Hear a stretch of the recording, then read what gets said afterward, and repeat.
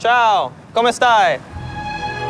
I'm here for the Venice Film Festival and for the sun. It's about a teenager struggling and his loving parents in a fractured family trying to stick together. Parlo un po' italiano. One time I played Pinocchio in an Italian show, and I still remember some lines like, voglio diventare un bambino vero. Rialto Bridge. It's very beautiful. It's my first big premiere.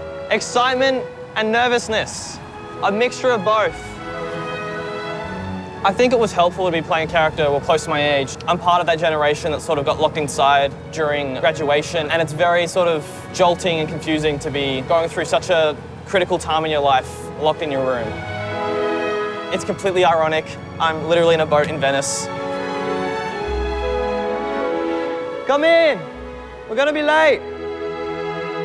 Just got off the boat, back here at the hotel, getting ready. I'm in my suit, ready to go to the carpet.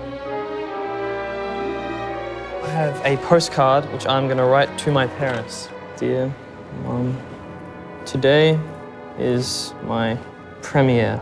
Love from Venezia, Zen.